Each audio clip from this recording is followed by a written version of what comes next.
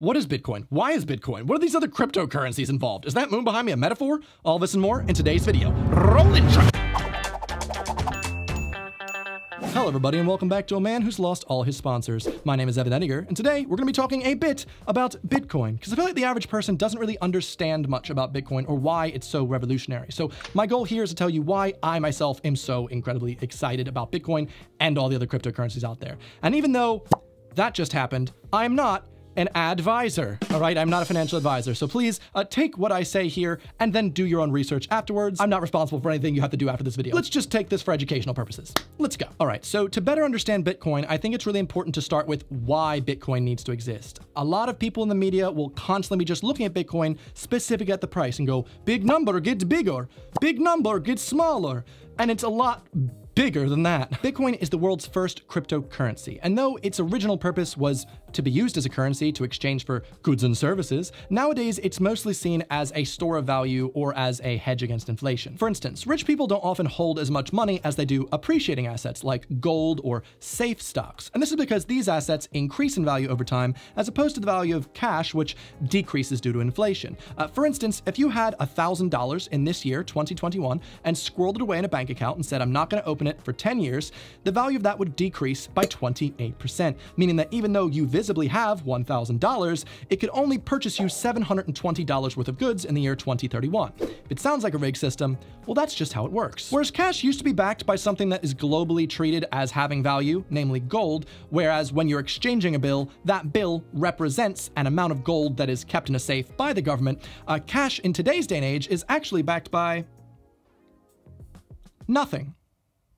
Cash today is literally backed by nothing. That's right, the US dollar, Great British pound, most all currencies currently in circulation in the world are actually fiat currencies. They're backed by nothing other than your belief in the government and the economy that produces it, and that what they say it has the value of, it has the value of. And this is what allows the US Federal Reserve or Bank of England to just constantly print more money whenever they need it. Hyperinflation, like what we've seen in Venezuela, was caused by a shaky economy and a government that tried to solve the problem by just printing large amounts of money as a stimulus. However, what they found was that by increasing the supply so drastically, it meant that the value of all of the bills currently in circulation went down as well drastically, and now people that were saving Venezuelan currency found that what they had was valued at near pennies. That could never happen in the US, I hear you confidently declare, thanks to your years of patriotic education. Well, okay, but did you know that 20% of the US dollars currently in circulation were printed last year?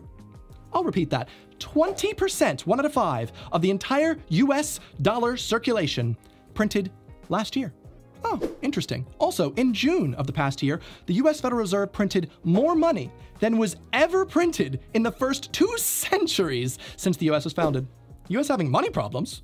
Don't worry, they'll just print some more money, making the money that you guys have worth even less. Enter Bitcoin. Bitcoin is a global deflationary currency, meaning that instead of the value decreasing over time, it is designed to increase over time due to its static supply. There will only ever be 21 million Bitcoin. It's in the code. There's no magical Bitcoin printer that's going to just produce Bitcoin out of thin air past 21 million. There's no mountain of hidden Bitcoin going to be found in mined, unlike gold, decreasing everyone's value. There will only ever be 21 million Bitcoin. But wait a minute, I thought you got more Bitcoin through mining. Well, currently, of that 21 million, there are 18.6 million in circulation, with the remaining 2.4 million Bitcoin slowly being mined out over the next 120 years, roughly. If you had put your $1,300 US stimulus check that you received in May 2020 into Bitcoin, a mere 9 months later, you would have $6,500 worth of Bitcoin. Because you know what they say, 1 Bitcoin is always worth 1 Bitcoin. But Evan, I hear you ask, I still don't get it. What is Bitcoin? Isn't it just invisible money? Does it even exist? How does it work? Well, currently, when you want to send money to a friend, chances are you're probably not sending anything physical anyway. The process generally is you instruct your bank, who holds your bank account, who holds your money, to then send some of the value from your bank account to your friend's bank account at the bank where their money is stored. So our current system relies on centralized banks acting as middlemen and having a fun time with our money when we're not using it and only occasionally causing the entire economy to collapse. Bitcoin takes away the need for these middlemen. You do not need a bank. You do not need anything. You own Bitcoin. You are your own bank. How does it work? Hello, I'm Guy from the Coin Bureau, and I'm here to help teach you how Bitcoin works. Are you ready? Let's go. Let's say you have 3 friends. Wait, you do talk about crypto, don't you? Okay, Let's imagine you have 3 friends. We'll call them Phoenix, Bliss, and James. Each of you has a Bitcoin wallet with a certain amount of money in it, and one of you has a bright idea. Why don't each of us keep a record or a ledger of how much we all have? And we can call that first page a block. This is just a piece of paper. It's a metaphor. Where's that voice coming from? Never you mind. Anyway, where was I? Ah yes, so now that you've all got a copy of your ledger history, if someone untrustworthy, like James, starts shouting, Actually, I've got 22 Bitcoin. you can all look at your ledgers and say, No, you don't, James. We have the entire history right here. You've got 0 Bitcoin. Sit down. What a sad little life, James. this basically makes sure everyone is always in agreement about how much they have. You know what? I think I'd like to give 1 whole Bitcoin to Bliss. Before doing so, Evan updates his ledger and shouts to everyone else that has a ledger. I'm giving 1 whole Bitcoin to Bliss. Bliss then confirms. Hey guys, that's true. I can confirm. Add it to your ledger. At some point, you run out of space and need to start another page or block and add the previous one to your really long chain of previous blocks in your ledger or blockchain.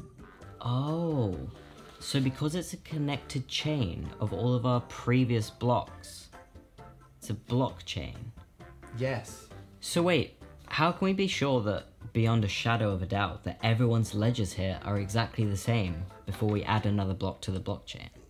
Well, the process of adding a block to the blockchain and verifying that the entire history of all transactions is valid is a bit too complex of a thing to talk about in this short educational video, but if you want to know more about it, I'll supply a link in the description. That's where the term Bitcoin mining comes from. It's basically computers solving intense mathematical equations specifically to validify the blockchain.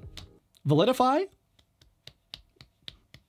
Validify? Computers are doing a lot of math and proving that things are valid and therefore get rewarded for it. Ta-da. And that's basically Bitcoin. You have control of your funds, no one else does. Well, as long as you're using a non-custodial wallet. But yet again, something not for this video. Instead of scanning your credit card and having Visa check that you've got enough invisible internet money, you can just send your own invisible internet money. And the more people, and the more companies, and the more cities, and the more countries adopt Bitcoin, the stronger the use case comes for Bitcoin and cryptocurrencies in general. Basically, the stronger the demand on the static and fixed supply, the higher the price. It's literally basic economics. But, and now we get to this part of the video, Bitcoin is not perfect. It's simply the first of its kind.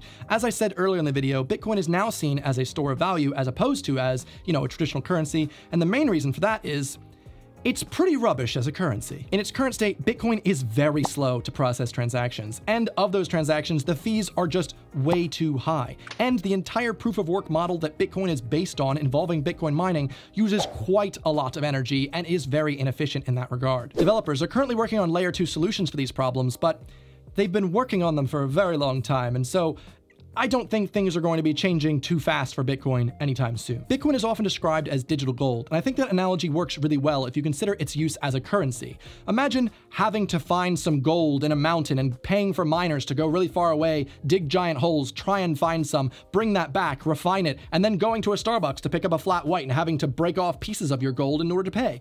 It's incredibly inefficient, takes a lot of money, it's just not a good idea. But keeping it as a store of value, well, that's onto something. Expensive and inefficient to exchange, but valuable to hold. Or hodl. One bit of FUD, or fear, uncertainty, and doubt, that's pushed a lot as a narrative in the old media is that Bitcoin is primarily used by criminals, drug dealers, money launderers, mobsters. Now, anyone with a slight understanding of how Bitcoin works knows that is absolutely not true. Why? Well, there definitely is a preferred currency by all the criminals and drug dealers out there to make sure that no government agency knows what they're doing. The US dollar. Paid in cold hard cash. It's untraceable. That's currently what most people are using these days. So if you are someone that currently has any of those US dollars, you don't want to be in that company, right? You don't want to be doing the same thing that other criminals are using, right? Absolutely silly. Also, considering that we've already talked about this, everything is kept in the blockchain. So if you are a criminal that's sending Bitcoin, that is traceable. You might not know whose wallet is who, but once you find out, it's pretty easy to see where the Bitcoin is coming from. And that's why most criminals or drug dealers, if they did want to use cryptocurrency, would probably opt for more of a privacy coin, like Monero. That's right, there's more than just Bitcoin. But I simply don't have time in this video to give justice to all the different types of cryptocurrencies that I'm actively interested in. And so for you, I'm just going to quickly go over 4 coins that I think are really important and show the most promise. Ether is a coin on the Ethereum network. And what makes Ethereum stand out is that it's very similar to blockchain, except it's more easily programmable with something called smart contracts, which has huge implications for business in the future. So as a quick example of this, let's just say I was trying to fund a film on Kickstarter. So I would set a goal of $10,000. You guys would pitch in small amounts, and then, hey, I reach my goal. Kickstarter takes 10% of that. I get the rest. Good. I don't reach my goal of 10,000. Well, then all of you get your money back. Now, an example of how smart contracts can make that situation a bit better is I could just write a smart contract. You guys send money to the smart contract that only triggers that I get the $10,000 once the goal is reached. If it isn't, well, then the contract triggers the other way and you guys all get your money back. There's no middleman taking 10%. It just all works automatically with the joy of computer code. And that is just one example, but the possibilities are genuinely limitless. And you might say, well, why is that system so much better that this is so revolutionary? Because it's decentralized. You no longer have to go to this one company, this one authority. Everyone has the power to do this. And also, everyone has the power to write a dApp or decentralized app for Ethereum. The biggest problem with Ethereum right now is the insane gas fees. Basically, any transaction you want to make with Ethereum, any type of smart contract, the more complex, the more high the gas fees, which basically are how much you have to spend in order to enact that contract on the network. Now, these gas fees are getting so expensive because, well, in a good way, we've actually seen so much adoption. There's so many apps that are now using it. There's so much traffic and so much utilization, which is good for Ethereum. But what's bad is that the current proof of work model just does not work, because it means that if I want to send, let's just say, $2,000 to someone, it could sometimes cost $100 in fees. That's not going to work. However, Ethereum luckily have an incredibly active dev team, and they're already in the works of producing Ethereum 2.0. There's the EIP 1559 that's going to be going on forward. I'm speaking jargon at this point. Don't want to confuse you. Basically, they're switching to a proof of stake model in the next 2 years, and all those gas fees are going to go down, and the Ethereum network will be able to handle as much traffic as Visa.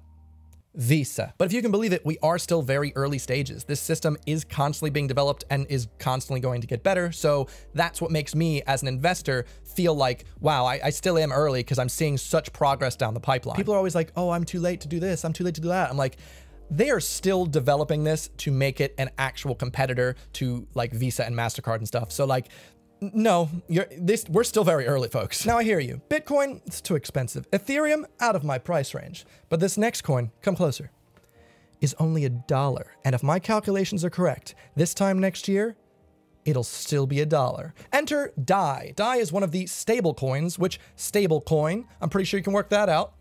It's a coin for horse girls. No, it's a coin that is programmed to be a specific value. DAI specifically is an Ethereum-based one that uses smart contracts to make sure it's pegged to the US dollar. If the value of DAI goes up to more than $1, let's say $1.01, well then smart contracts enact to push the price back down to £1. And if it goes below, a contract goes to make sure it pushes it back to $1. There are many use cases for stablecoins that you might not be aware of. The main one that I know of at the moment is, let's just say you want to sell all of your Bitcoin, but you don't want to get out of the crypto space necessarily yet because maybe another coin interests you in the future, or maybe the tax man's like, hey, you've got those new dollars from selling that? No big tax event. Now you're just selling to another coin that's already $1. You can reinvest it if you want or do whatever you want. But that is the theory, by the way. That is what a lot of people do. And just so you know, I am not a tax advisor. I'm not a financial advisor. And so you should probably do more research before doing anything about this. Now, speaking of stablecoins, they're actually quite useful for this next cryptocurrency, Aave, which is Finnish for ghost. Look at his cute little ghost face.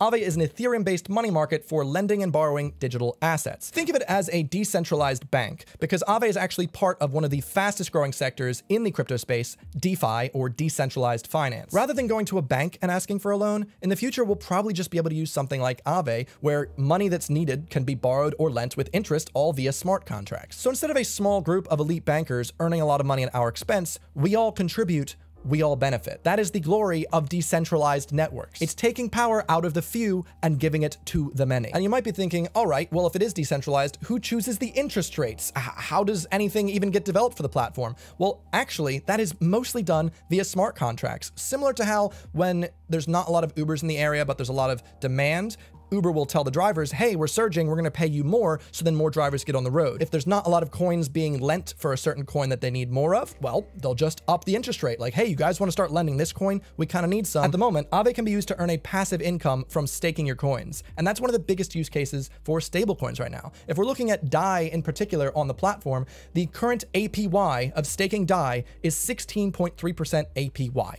That means that if you put $1,000 worth of DAI or 1,000 DAI into the protocol, by the end of the year, you would have earned 163 DAI or $163. Now that's a pretty darn good return, especially considering the 0.25% my high street bank is currently graciously offering me. So that's why systems like Aave seem so incredibly great and revolutionary, because instead of these rich bankers running away with all the money and breaking the interest to save the economy, we're taking the power out of their hands. It's now decentralized. Now, before you go rushing off to your bank to convert all of your money to DAI, whoa, calm down. There are some risks. You'd be like, what are the risks? The value stays the same. For DAI specifically, the inherent risk is that something with the smart contracts will fail. Now, we don't know if that can happen, but there is always a risk with these things. And as I've said probably twice at this point, I am not a financial advisor, so please do your research. I'm not responsible if you go make bad decisions or good decisions, okay? You make your decisions based on your own thought process. However, that brings us to the fourth and final coin I think is interesting that you guys should learn about, and it's incredibly important in the crypto space. That is the OG, the one that makes me feel stinky. My good boy Chainlink. Now, Chainlink is the glue that binds smart contracts to data off of the blockchain, because smart contracts are going to be incredibly important for the future of the world, the future of how everything really operates. And so even more valuable than blockchain technology, reliable data. Let's just say you're a betting company. You're a betting company and you got a couple bets out for the Tottenham game. I don't know why I always talk about Tottenham. It's because I used to live there. So let's just say Tottenham wins. You have a smart contract enacted and the people that bet that way get money. Hooray. But how do you know that Tottenham won? You need to have a reliable data stream. And let's just say you're using one source, and that source, well, they bet the other way. What's to say they don't just, I don't know, change the data for that one little bit, make a lot of money off your smart contracts, because smart contracts are the way they are. You cannot change them. Once they're written, they are code. And so you need reliable, decentralized data. It'd be like you asking a friend like, oh, what's the weather like today? And him saying it was cloudy, rather than asking an entire network of weathermen what the weather is like. That is Chainlink. Chainlink is that Oracle solution. And I genuinely wish I could go into more detail about Chainlink, about Aave, about stablecoins, about Ethereum, about all of these coins, but this video is already quite long, and I do strongly want you to do some research on top of this video. So let's go back to the bed. Oh, the moon's out. Now, you might have noticed that throughout me describing each of these coins, I didn't really go into detail at all about the price of any of them, except for, of course, stablecoins, where I feel like that is where it's kind of important. Because for me, the price, yes, is exciting, things going up, hooray, money. But also what's more interesting is the tech behind it and how I absolutely see it changing the way the world works in more ways than one. How this technology will develop and become more intrinsically part of our everyday lives without us even knowing about it in the coming decades. And that, to me, is what's really interesting. And plus, if you really wanted to see that type of content where someone's just like, price go up, $1,000 billion by end of year, I'm sure you could find that on YouTube if you look. I've heard the expressions, oh, it's too late for me to buy Bitcoin, it's already so high, and oh, I wish I'd put in more earlier, literally every single year since I've been in the space. Because we all know, yes, the best time to buy Bitcoin is in the past. But the second best time to buy Bitcoin is, the present, because the present is the past of the future. Does that make sense? I'm not able to give you any advice on where you should spend your money. All I can do is point you towards projects that I find interesting, and I hope that you do some due diligence, do some research, learn about it, and make an educated decision, whether that be to buy or not to. That's fine. Now, that being said, if you are at that part of your journey where you're interested in buying Bitcoin and other cryptocurrencies and feel safe enough and educated enough to do so, well, the two easiest ways of doing that, in my opinion, are Binance and Coinbase. Now, Coinbase is an incredibly easy to use and intuitive app where all you have to do really is hook up your bank account or your credit card, bish bash bosh, pick which cryptocurrencies you want. Usually a lot of the big main ones are there, and then you've got it. However, it is a custodial thing, so hopefully you've done enough research to realize, like, not your keys, not your Bitcoin. But if you want to sign up, up, I have an affiliate link in the description, which means no, I'm not sponsored, but we both receive $10 in free Bitcoin if you sign up, so it's a win-win. The other one is Binance, which is more of a giant exchange. They have all the traditional and bigger cryptocurrencies, but also the smaller market cap ones, the more risky moonshots. So I have an affiliate link in the description. If you're that far in your journey, you're interested in any of those, we both get a kickback. Anyway, thank you so much for watching, and though I may not be a financial advisor, I know it's hard to believe, I can advise you to subscribe to my channel because I make new videos like this every single week. Thank you for watching, and I will see you next Sunday. Goodbye.